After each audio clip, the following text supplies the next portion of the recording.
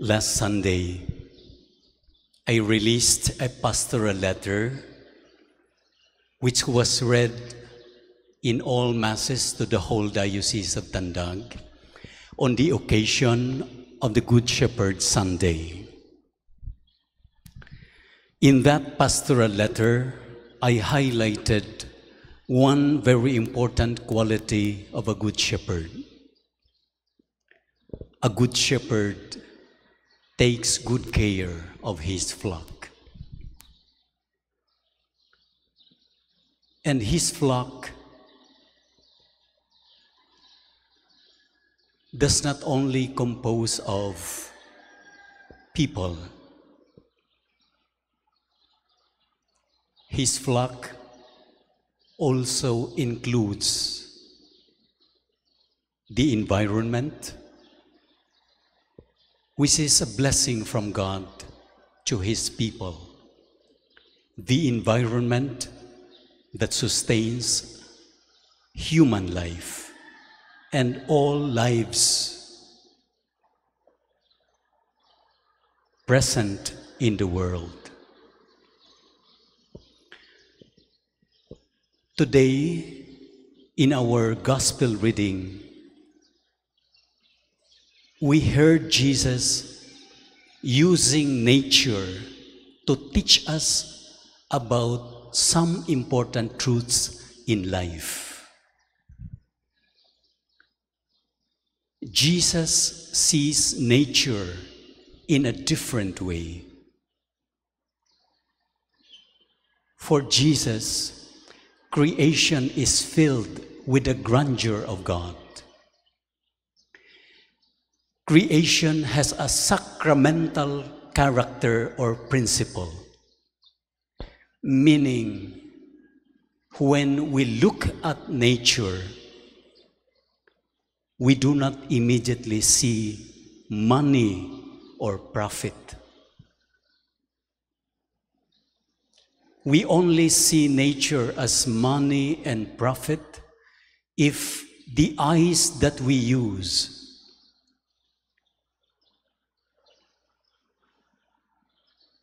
are the eyes of economics and consumerism. But Jesus, in looking at nature, He looks at creation from a contemplative eye of a mystic.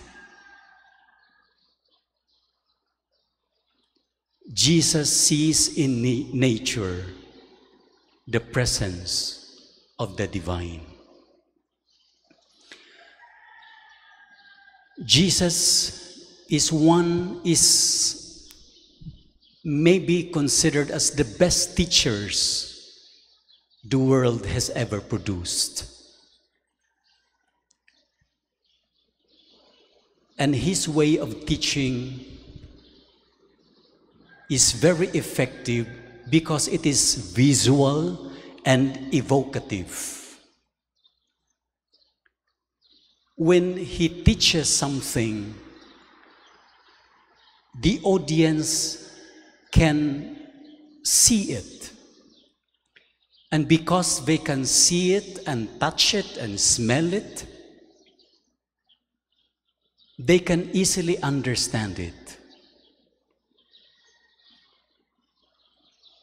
Jesus teaches using parables.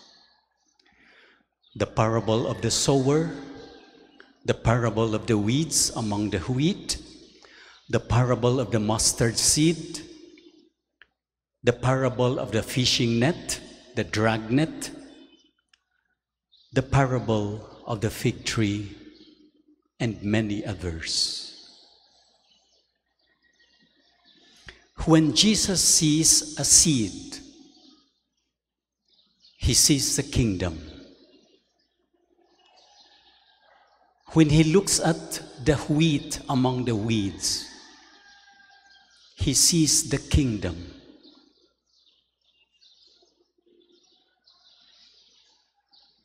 When He sees a fishing net, He sees the kingdom. he does not see money or profit. He looks at nature with a contemplative eye. And this is the kind of eyes that we need. We need the eyes of faith to appreciate the beauty and the value of nature without possessing it, without the desire to destroy it,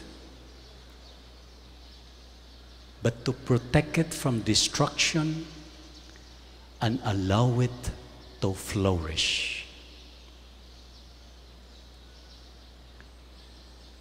Now let us try to turn to the image that Jesus used in our gospel reading today. He said, "I am the vine, you are the branches. Apart from me, you can do nothing.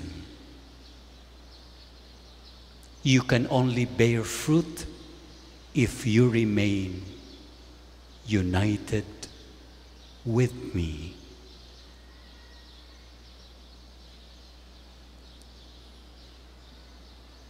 Fruitfulness in life depends on our communion and attachment to Jesus. The things we possess in life will destroy us if we are not connected to Jesus. The gifts that are given to us as blessings from God will destroy us if we are not constantly attached to the giver.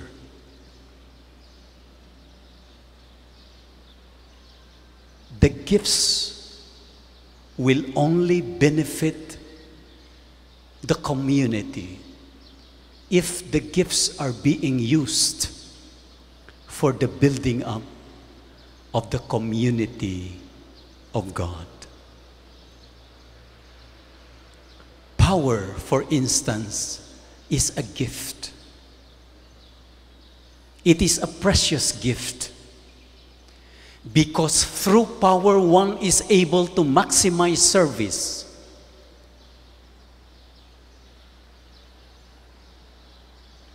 When one is in power, he can make important decisions that can immediately effect change. He can approve budgets that will promote the common good.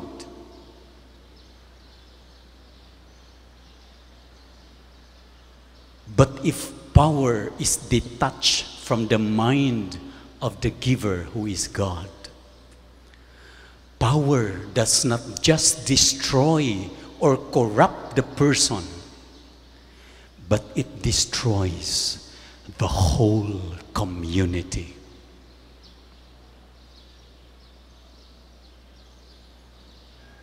Money. Money is a good servant, but not a good master. When money is considered as our servant, we can make use of money to help the poor in their difficulties and crises. We can finish this cathedral to be a beautiful place of encounter between God and His people.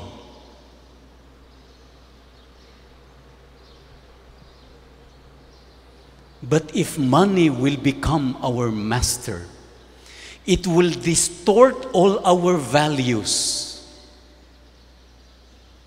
If money will become our master, that will be the beginning of the erosion of our mountains and destruction of our environment. The destruction of our mountains is caused by the destruction of our values. If we want to restore the beauty and the dignity of our environment, of our nature, of the whole of creation, we have to restore the right perspective and the corrupted values that we have as a community of God. Popularity.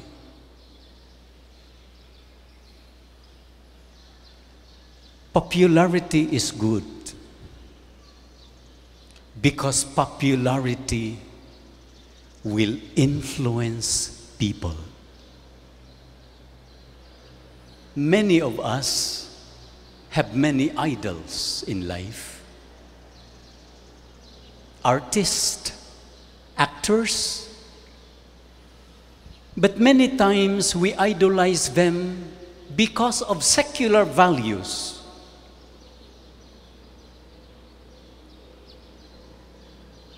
How I wish we will find people who can be our inspiration to promote good values in life.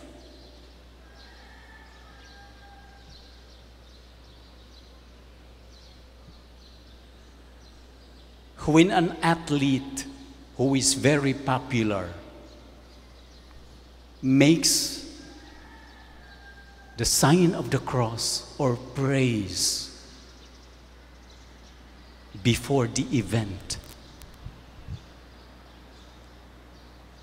he becomes or she becomes an evangelizer, because once a person is popular, the eyes of the world are fixed on him or her.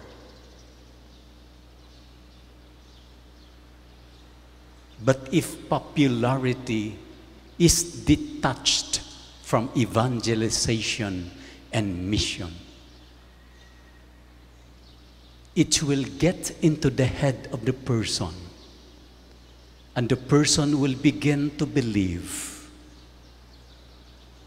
that he or she can be the author of his or her deepest fulfillment in life. Jesus said, I am the vine and you are the branches. Apart from me, you can do nothing.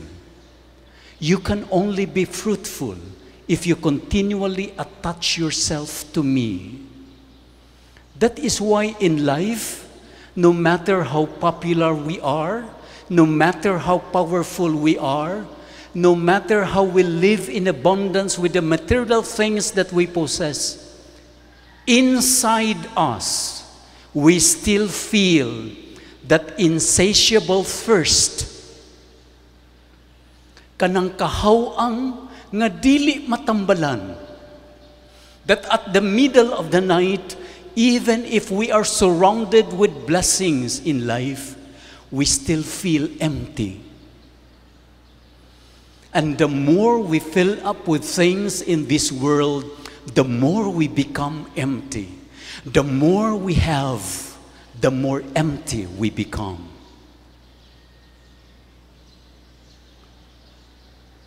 And Saint Augustine is really right in saying, you have made us for yourself, O Lord, and our hearts are restless until they rest in you. Let us try to work for something that will not perish. Let us work for something that will last. and the joy that will last, the fruits that will not wither, the fruits that will benefit the community, is the fruit that comes from our deep communion with God.